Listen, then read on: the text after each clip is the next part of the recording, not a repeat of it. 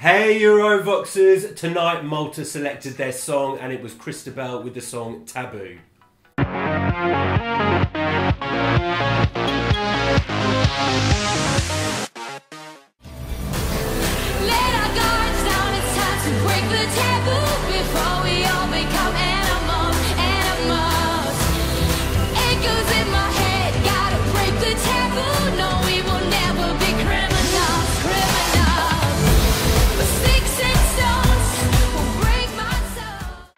Pretty happy it won. It was the best staging by far. It's one of the only few I remembered. They can copy and paste that for Lisbon if they won't be affected by the LED rule, which is great. And I love Christabelle. She's my favourite Maltese singer, so I'm really happy she's going. And I'm glad Aiden did well as well, considering he had to change his song last second. Overall, good show, but the best one won. I'm happy that we're Malta is sending a song with a message. That it's not just like a random pop lyrics. It has like deep lyrics about mental issues, and I think that's a very up-to-date topic, and like a lot of influencers are talking about it. So I think it's good that Eurovision voices this movement now. I mean, I think Christabelle delivered a very good, strong performance on stage. I think her performance stood out against pretty much every other competitor in the Malta Eurovision, and I think that's why she won. So again, she wasn't my favourite going in, but I think overall the balance of performance versus song, I think she was the right winner, and I can fully understand why she was popular with both the judges and the public. I think she's a strong competitor going in. I think she won't suffer from the pressure on the night. Do I again necessarily think this is either cutting edge enough or different enough to necessarily win? Too hard to predict at this point, but I think it's a solid entry and I think that it will perform well. And I have to pick up on what Clara said about the message of the song. I think it's a really important message, something that people don't talk a lot about now, and something that I'm quite passionate about myself. So I'm glad there's a song out there about mental health, which is such an important topic. Again, wasn't my favourite going into the contest, like a few of you have said. However, tonight it really stood out for me. Actually, there were a couple of standouts, but this was the one that kind of made me sit up and think, actually, this could do really well at Eurovision. I think they're drawn in a tough semi-final, so I think Malta have made the best choice. And this isn't a thing that necessarily will be spoken about most because it's a bit shallow, but I do think it's the catchiest. Like we were singing it from the start, like by the second chorus, we were all bouncing along. So when it first came on, I remembered the chorus. I was like, damn it! Like I Yeah. can remember it. Yeah, exactly. Like you remember it. It wasn't my favourite going in, but I do remember it. Malta always get a decent jury score. They're normally in the top 10 as the televote, which lets them down. Also, they don't have the UK and Ireland with them, but I feel like if the PR team do enough and get this message across, and she delivers like she did, this could qualify for Malta. And I think a lot of people wrote them off when we saw the draw, when you see it, but. Yeah, I'm actually feeling pretty happy with Malta and actually pretty confident for them, hopefully. But yeah, this is something that needs to be talked about more in the world.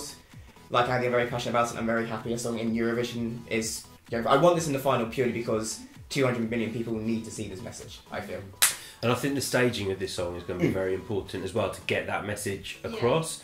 I don't think it's very obvious when you listen to the song what the song is about. Obviously we kind of knew beforehand, but they really need to get that across with the stage. And obviously they had the kind of the phrases and the words coming up, stronger, courage, seek help. I think I saw at one of the points. Seek help. If you really want to look into the lyrics, taboo, the fact that the title is called Taboo means like this is how we approach it nowadays. It's still a taboo and we need to break it. And there's like many elements in the song, like this glass box, she's in first, and then the back singers and the dancers are in. I think it's a very it's like very metaphoric of how the situation is being treated nowadays. It doesn't.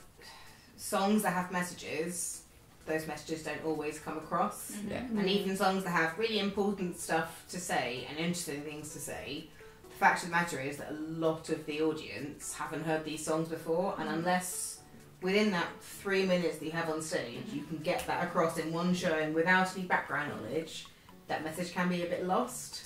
Yeah, that's a job. That's Maltese delegation job to make it more spread the message. It's very much like France. They need to hit the nail on the head straight away because well, France have a more difficult job because it's in a different language, but they both have very important messages, but they can be easily overlooked. So yeah.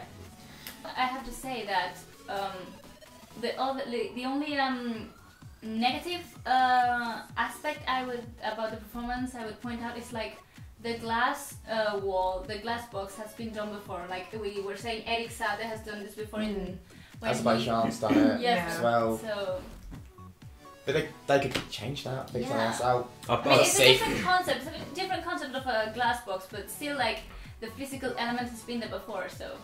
I think they'll look at doing something different when they get to Lisbon. I think in terms of the vocals were really good tonight from Christabelle. She seemed really confident when she was performing. It was nice to see actually when the jury votes were coming in how much kind of this means to her.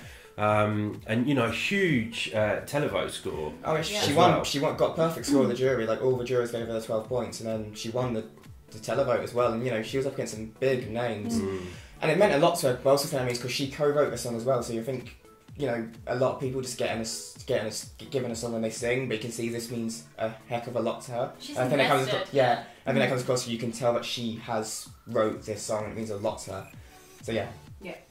So if we were saying thumbs up, thumbs down for this song, big thumbs up, Christabelle. I'm in the middle. Double thumbs. Oh, sorry.